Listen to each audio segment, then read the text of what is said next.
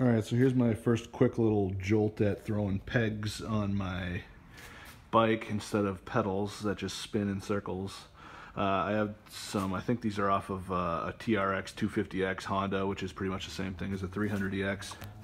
But I grabbed a set of pegs, and right now I have them bolted into the actual bottom bracket, and then I have the other set bolting straight through the back of the frame with a long carriage bolt.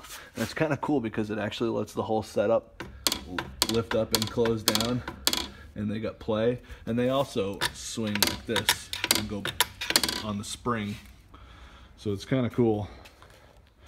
It seems a little weird to get used to.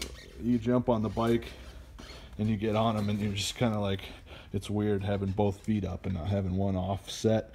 But once you get used to it, it's actually not bad. I'm gonna have to try it out though, because my stance is a tiny bit more forward than I would like, which I think it'll really help with the power getting to the rear wheel instead of flipping over the ass end. But I'm just not sure if I'm gonna be able to get comfortable riding that way. They could also drop down a tiny bit too, but this is just a really temp setup. Try to give it a test before we go any further and into the peg world, because obviously this thing's strictly dirt bike now. I mean, you don't want to get caught riding on the street with one of these things.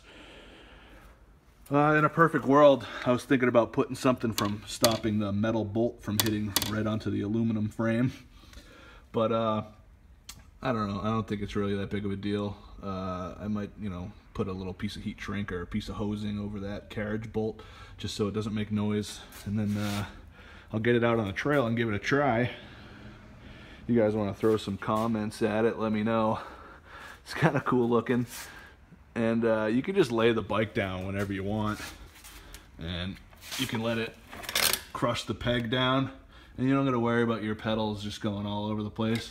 You lift it back up, it's going to be right back where it was. This is Scott signing out.